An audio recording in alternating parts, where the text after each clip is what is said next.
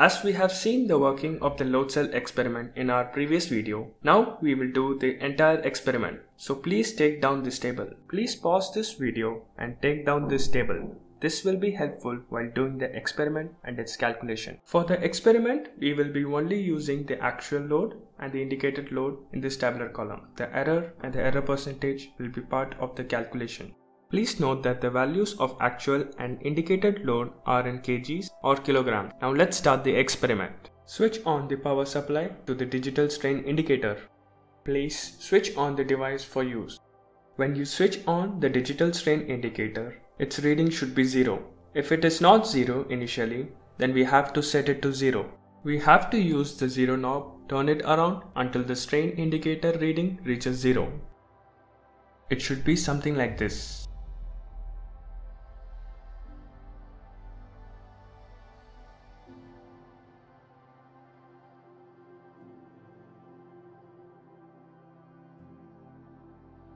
The digital strain indicator has been set to 0.00 kilograms. We put 0.1 kgs or 100 grams of weight on the load cell and then calibrate the digital strain indicator to the first weight which we put. This is 0.1 kg of load placed on the load cell. Let's take down the first actual load value as 0.1 kilograms. We calibrate the digital strain indicator to the actual value of 0.1 kilograms by rotating the cal knob in the digital strain indicator. Let's rotate the cal knob to calibrate.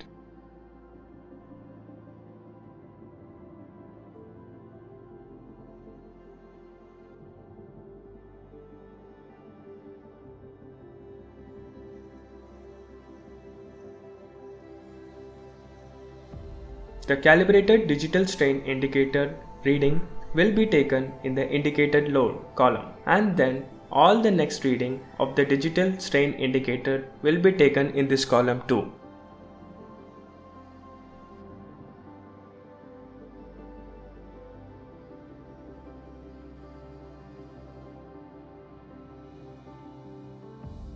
The actual value is 0.2 kilograms. As shown above, 200 grams of weight are kept, adding up to 200 grams.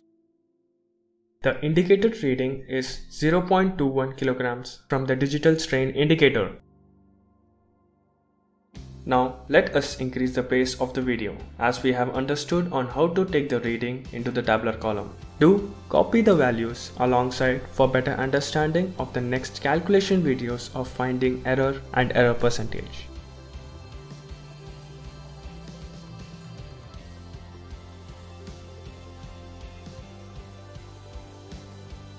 The actual load is 0.3 kilograms and the indicated load is 0.31 kilograms.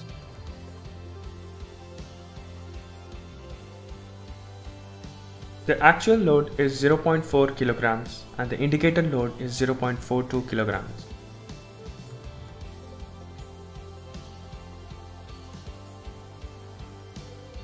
The actual load is 0.5 kilograms and the indicated load is 0.52 kilograms. Please pause the video and take down this table. It will be useful for the calculation videos. Let's see in the next video.